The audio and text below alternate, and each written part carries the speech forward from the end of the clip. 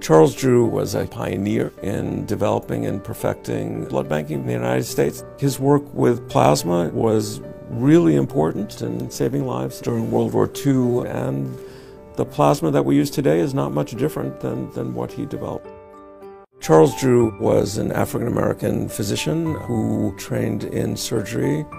He was at Howard University in Washington. He moved to Columbia University and what was then called Presbyterian Hospital, and got involved with Dr. John Scudder on blood preservation. The original types of transfusions were live transfusions. Sometimes the donor and the recipient were actually physically attached to each other. Obviously, that's not very practical if you want to scale that up to give many transfusions to many patients. And so this issue of storing blood was very important. Dr. Drew's major contribution in that setting was to be able to collect and